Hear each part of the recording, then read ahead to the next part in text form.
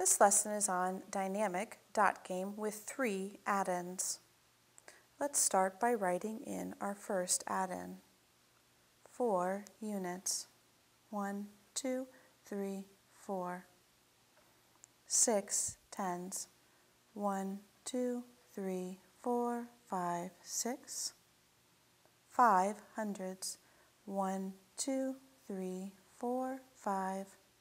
And 8 thousands. 1, 2, 3, 4, 5, 6, 7, 8. I have now put in my first number, 8,564. Let's put in our second. 2 units. 1, 2. 1, 10. 4 hundreds. 1, 2, 3, 4. And 3 thousands. 1, 2, 3. I have now put in 3,412. Let's put in our third number, 6. 1, 2, 3, 4, 5, 6. 5. 1, 2, 3, 4, 5. 7 hundreds.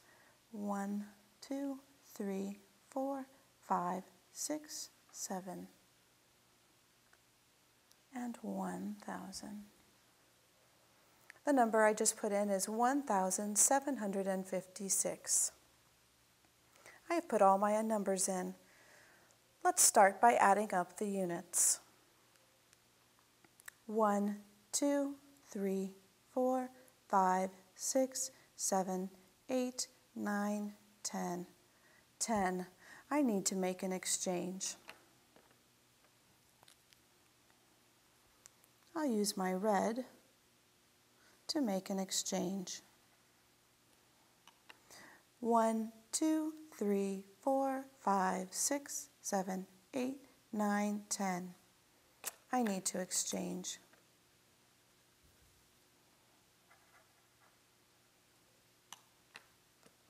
Let's move to the hundreds. Oh, I can see I'm going to have an exchange. I have a group of 10. I'll mark them out.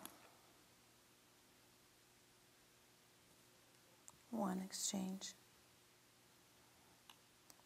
Now let's move from the hundreds to the thousands. I see again I have another exchange. Cross out my group of 10 and mark my exchange. I'm ready now to count and see what I have. Let's start with the units.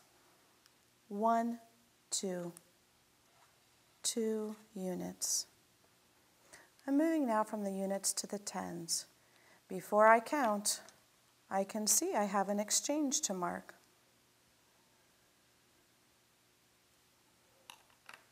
1, 2, 3. 3 tens. Let's move to the hundreds. I see I have an exchange to mark. Let's mark it. 1, 2, 3, 4, 5, 6, 7. I have 7 hundreds. Let's move to the thousands. Again, I see I need to mark my exchange. 1, 2, 3. I have 3 thousands. I see here in my thousands that I need an exchange to mark. Let's mark it for the tens of thousands. 1. I have only 1 ten of thousands. My answer is 13,732. This is the answer to my dot game problem.